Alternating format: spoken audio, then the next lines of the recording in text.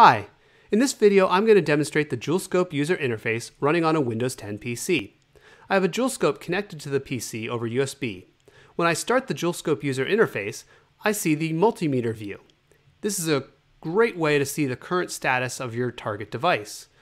I can see up here that the current that it's drawing in amps, the voltage that's being provided to it in volts, the power in watts, which is the current times voltage, and then the total energy in joules, which is the integration of watts over time. The values here in the larger digits are the mean or average value collected over the last half second of data. The values over here to the right are the statistics also over that half second of data of our standard deviation, min, max, and peak to peak. The joules and energy down here do not have that, but they're useful in other ways.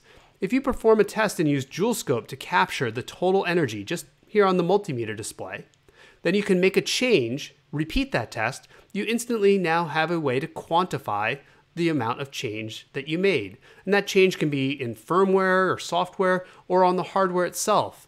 Doesn't matter, Joulescope is able to capture that change in energy. The accumulate button here allows you to accumulate over longer than just that default half second window. It accumulates until you hit the accumulate window again. This is especially useful for seeing peaks in min, max, or peak to peak. Now this view does have all the advantages of the underlying Joulescope sampling rate and the huge dynamic range of current, all the way from nanoamps up to 10 amps of Joulescope. You would get a lot of benefit though if you see that in real time. So let's check out that in just a second. Before we do though, we'll see some of these menus. In the Joulescope we have the ability to open and close files that we've recorded. We have the ability to select between multiple Joulescopes. Ability to switch our view, we'll check out the oscilloscope default in just a second. Ability to run some tools, we have a USB inrush tool, which I'll cover in another video, a very interesting feature. And we have our about. We're currently running Joulescope 0.1.5, which is an early release of Joulescope. There are a number of features that will be implemented before the official release. I'll point out a couple of those here in the oscilloscope view. Let's switch on over to that oscilloscope view. View, oscilloscope default. And now we're presented with a different display, still taking real-time data from Joulescope. We have our control panel here to control the operation of Joulescope. We have our display of current over time. So this is time on the x-axis, amps on the left axis. We have time on the bottom axis for the voltage and volts on the left side.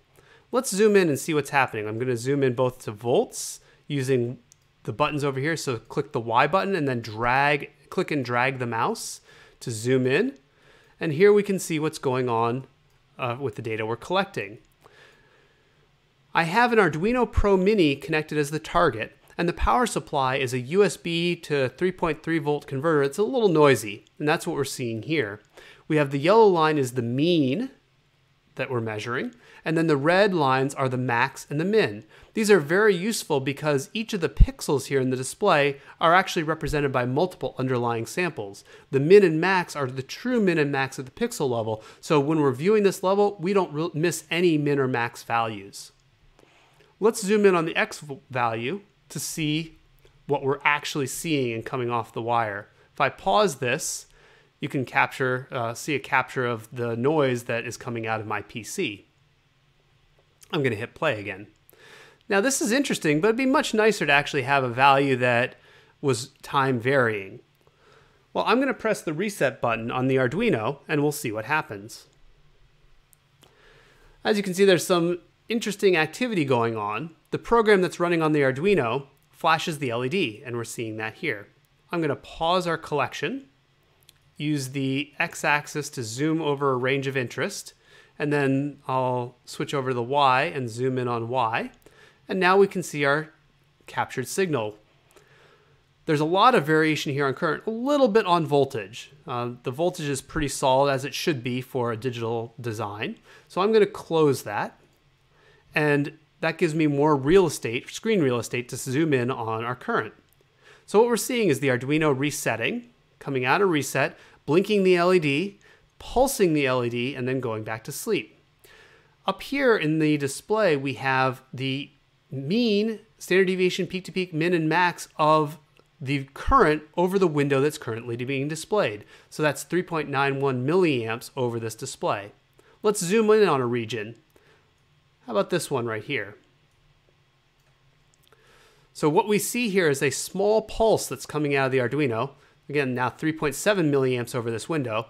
And the duration here is very small. Joulescope is sampling at 2 million samples per second. You can see those individual samples. One of the features that will be added soon are markers so that we can individually measure this, just like you would with most oscilloscopes or logic analyzers. Now we can zoom back out and check out the sleep current. I'm just going to zoom in over here. This is our sleep current, and we can measure that just by zooming into that region.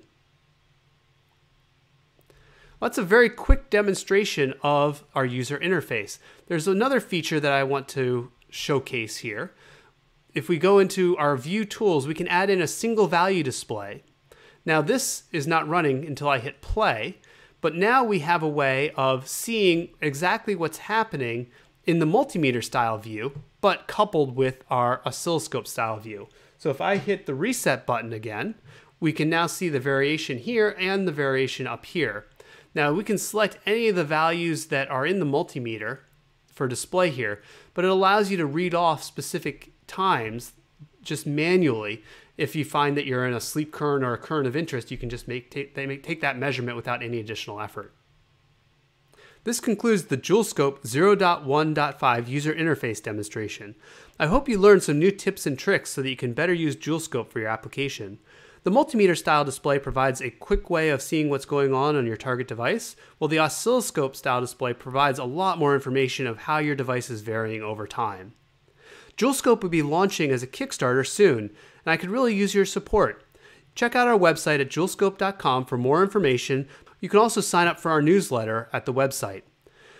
You can follow us on Twitter, and if you have any questions, you can either leave them down below or comments in the YouTube stream, post on Twitter, or reach out to us at our contact page on the website. Thank you for joining.